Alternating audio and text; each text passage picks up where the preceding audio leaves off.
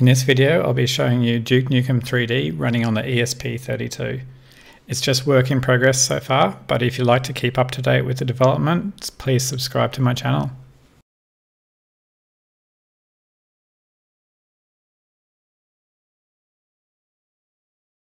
It's running on the ESP32 rover, which has 4 megs of PS RAM.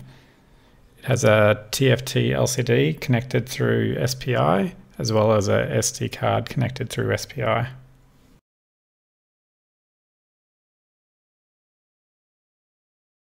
If you'd like more details on the hardware, please have a look at my other video on running Doom on the ESP32. All the hardware setup is the same as that. Links to all the code are in the description.